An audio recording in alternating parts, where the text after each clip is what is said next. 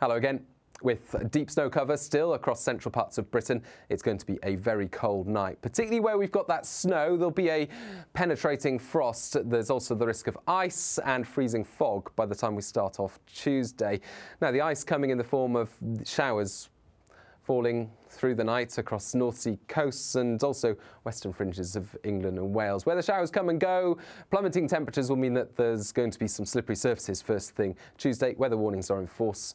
More details on the Met Office website. But temperatures will be freezing. A widespread frost, and where we've got snow cover across parts of Wales and central parts of England, well, here temperatures could drop as low as -12 to -15 degrees.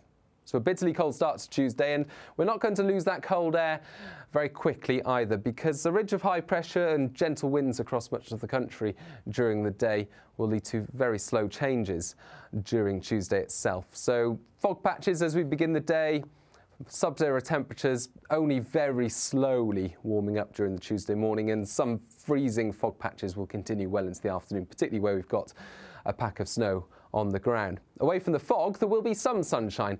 Everywhere, though, will be feeling particularly cold. Some places below freezing through the day.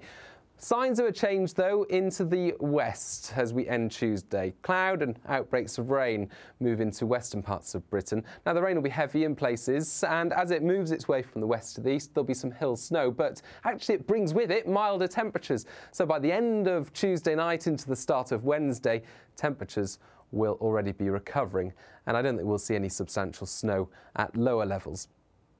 So a fairly cold start to Wednesday, but much less cold than it's been recently. We clear the rain first thing from the southeast. Further blustery showers follow in from the west. These showers heavy and prolonged at times, and where we see a combination of snow melt and persistent rain, we could have a few localised issues. But on the whole, Wednesday's just a sunshine and shower sort of day, and with gusty winds and temperatures approaching normal. It's back to the kind of weather we would expect in December.